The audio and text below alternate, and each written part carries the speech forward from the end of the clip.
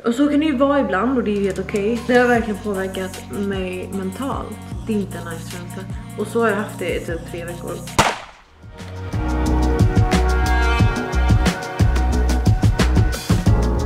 Sitt. Stanna. Varsågod.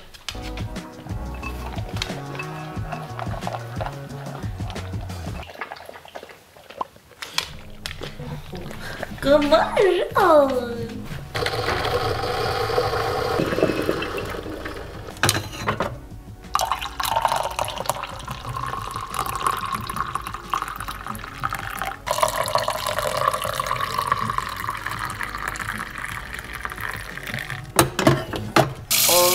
Man har ägg och är tveksam på om de är gamla.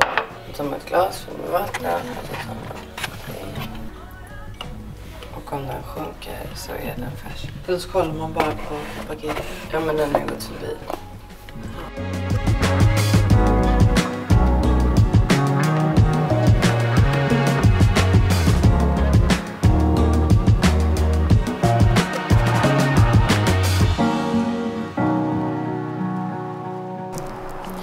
Secure the bag.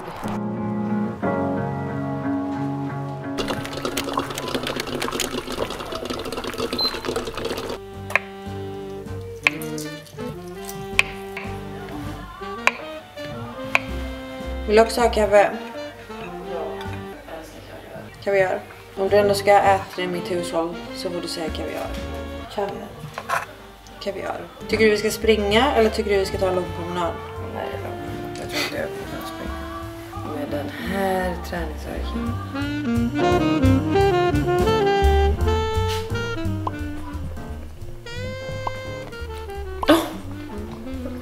Nu där. Du.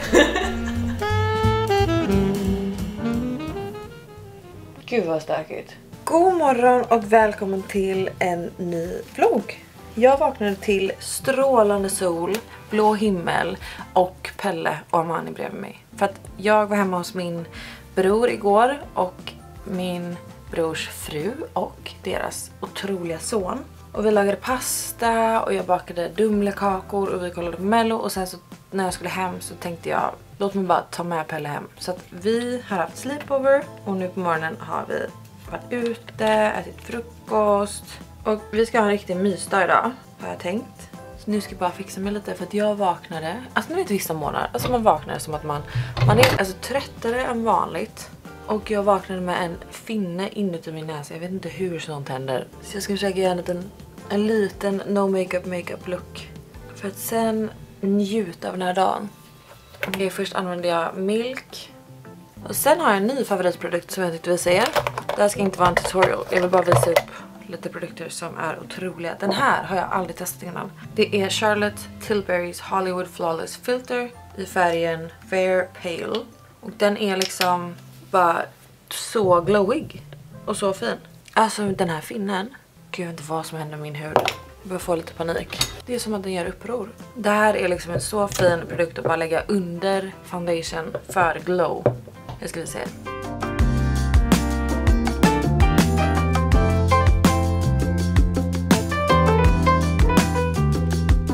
Och sen så har jag typ slutat använda concealer. Eller jag har en ny concealer. Det var inget. Den här ska vi testa idag. Det här är Fenty Beauty's We're Even Hydrating Longwear Concealer. Jag tycker det är dags att piffa upp min lägenhet lite. För att nu var det länge sedan jag gjorde någonting i det här hemmet. Jag älskar min lägenhet, men den tåls att få lite kärlek. Ser man så?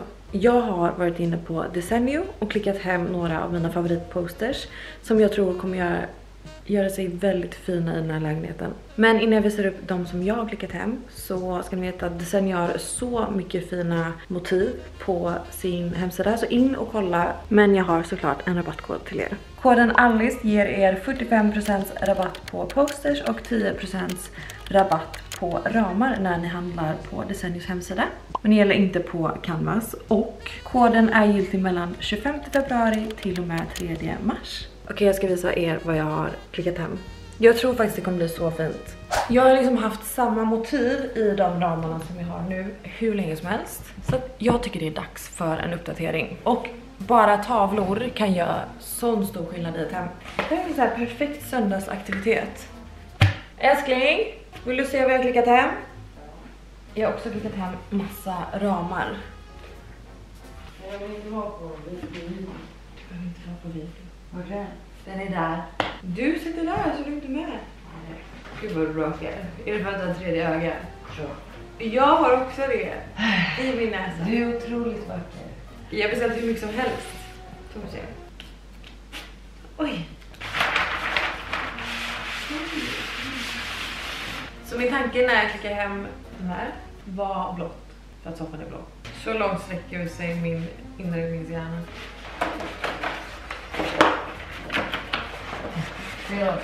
Först på frön så har vi det här. En es noanques de blue. Fint i soffan. Jättefin. Okej. Så det var en.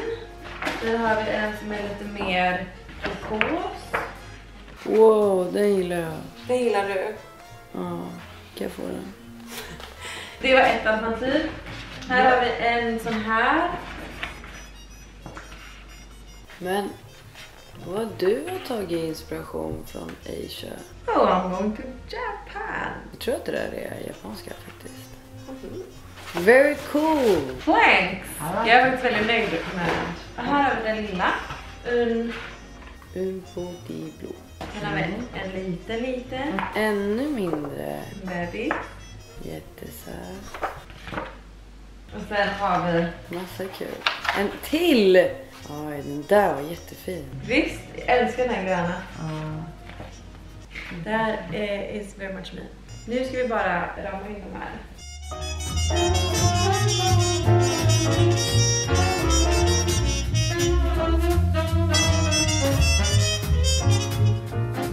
Får det vara? Kom då.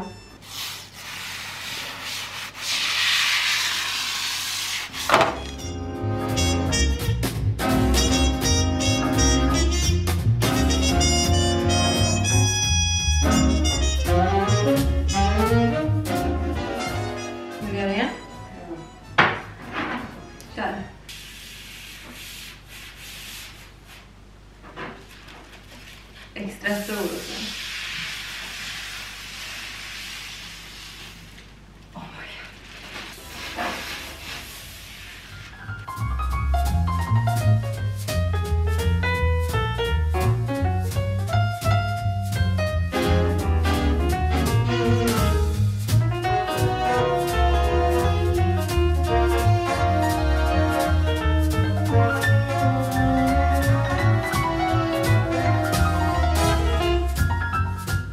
Okej, nu har jag gjort så här.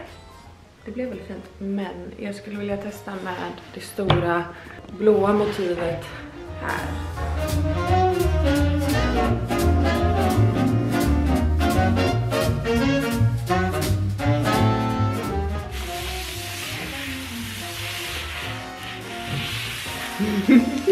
It scratches your brain.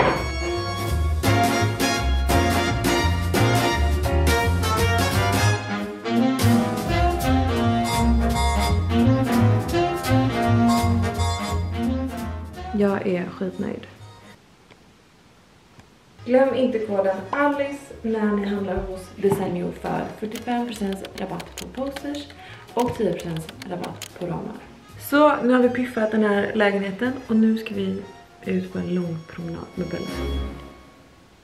Det här är perfekt söndagspromenadväder.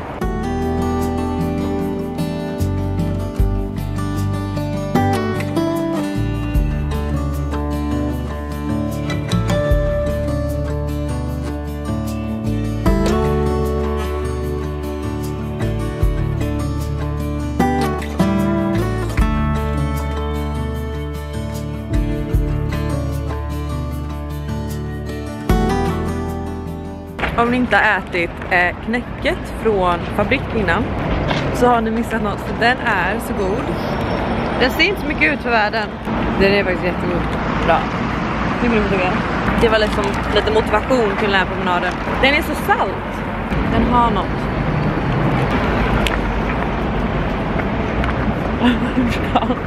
Den är också alltid slutsåld på morgonen.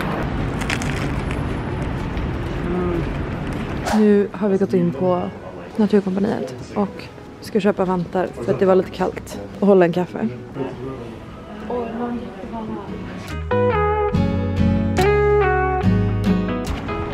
På den här bänken så hade vi vår första dejt innan vi blev kära, tänkte jag säga, men det var vi väl inte.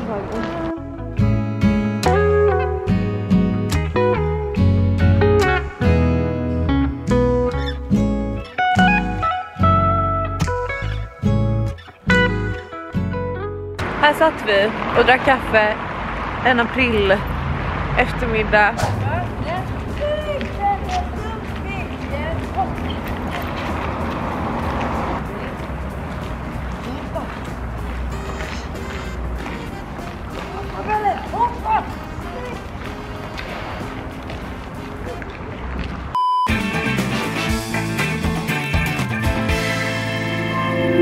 Cause we're ordinary people. Maybe we should take it slow.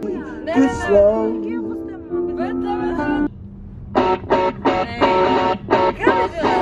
My moments. That's just me. I know, baby. I need to be scheduled where I am. I converse. I still. Baby, I'm a baddest. Here looking like revenge. Not payback is a bad bitch. And fighting over what I said. I'm sorry. Don't know who I am without you. Everything I have, everything I am. Like I'm made of paper. Like a skyscraper. Put my life out on the line. Make me so nervous and Jag älskade Selena Gomez gamla och Miley också. Miley Cyrus 7 Things. we shouldn't say this. 7 things I hate about you. Let me love you. Life is easy. What is falling apart? That's when Nu har vi lämnat av Pelle hemma hos min bror. Vi har hälsat på bebis, vi har varit på barnkalas och hängt med Manis, brorsbarn. Alltså en riktig mys-söndag. Och det finns typ ingenting bättre än att roadtrippa med Mani. Alltså det är så mysigt. Och bara sjunga och hålla hand och pussas och gud, alltså exakt så vill jag spendera min söndag. Men vi har också bestämt att vi ska vara lite produktiva idag. Så vi ska faktiskt byta om och ge oss ut på en liten löptur. För det är någonting som jag känner, och framförallt den här veckan, med 2-3 veckorna som har varit. Jag har prioriterat allt annat än att röra på min kropp. Och så kan det ju vara ibland och det är ju helt okej. Men jag vet hur bra jag mår av att regelbundet röra på mig och få de endorfinerna. För det har verkligen påverkat mig mentalt att inte träna och svettas. Och nu när det är så mycket, alltså det är så mycket i min skalle. Och att inte känna typ att min kropp matchar min, alltså hur trött jag är i huvudet. Det är också typ fett jobb. Alltså komma hem och vara helt slut i huvudet men kroppen matchar typ inte hur trött jag är. Jag vet inte om det makes sense. Men annars är det en väldigt härlig känsla att vara trött. För att man vet att man har typ tränat eller haft en produktiv dag eller whatever. Men när man bara är trött i skallen och inte tar hand om sin kropp, det är inte en nice känsla. Och så har jag haft det i typ 3 veckor. Så att nu ska jag försöka från och med nästa vecka. Min PT är tillbaka. Han blev pappa i vintras. Och sen har varit i Thailand. Så att vi har bara inte setts på flera månader. Och jag är väldigt taggad på den här veckan som kommer. För att jag ska boka in pass med min PT. Jag ska se till att börja springa igen. För nu är det inte slask och snö på vägarna. Förhoppningsvis håller det sig så. Och jag mår så bra när jag börjar springa igen. För det var någonting, alltså jag har typ aldrig sprungit så mycket som jag gjorde förra våren. Alltså jag mådde så bra av att springa. Så det vill jag ta upp igen. Men ja, det känns som att våren alltid är en säsong av ny inspiration och ny motivation till att bara ta hand om sig själv. Jag måste säga att de här tavlorna blev så fina. Och gud vad det gör skillnad. Den här är ju kvar sen innan, men här, alltså det gör sån skillnad. Jag älskar min lägenhet. Alltså bara sån här grej som att byta ut tavlor gör att jag blir nykär. Och hörni, om ni är sugna på att klicka hem lite nya tavlor, också så här nice vårgrej att göra. Fräscha upp sitt hem. Glöm inte min rabattkod Alice när ni handlar på Desenios hemsida. Det är 2 saker, eller 3 saker jag vill göra ikväll. Av min söndagkväll. Utspringa. Laga någonting som jag inte har lagat innan. Och måla tavlor. När jag kom hem på alla hjärtans dag så hade Mani ordnat så mysigt och så fint på köksbordet med såna här minitavlor som man kan måla själva, och vi har inte använt dem än. Så det vill jag göra ikväll. Jag vill dricka rödvin, jag vill lyssna på musik. En sån kväll vill jag. Först ska vi bara träna och sen ska vi ha en riktig myskväll.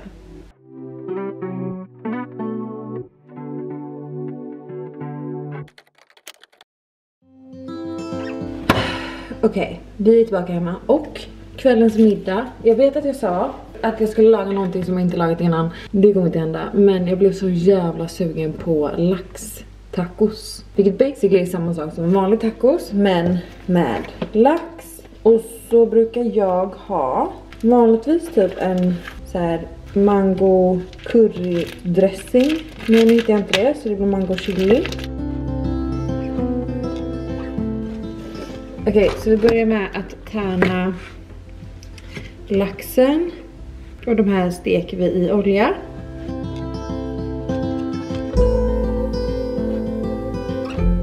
Nu ska vi visa er en tutorial.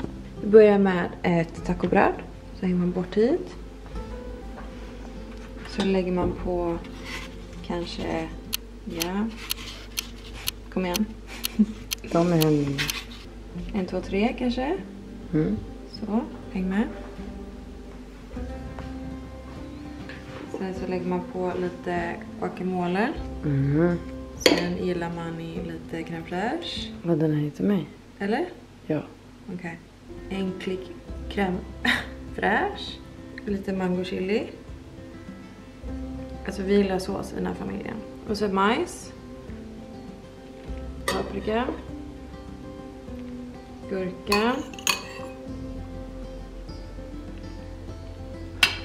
Lite tomat. Lite krispig sallad. Och lite...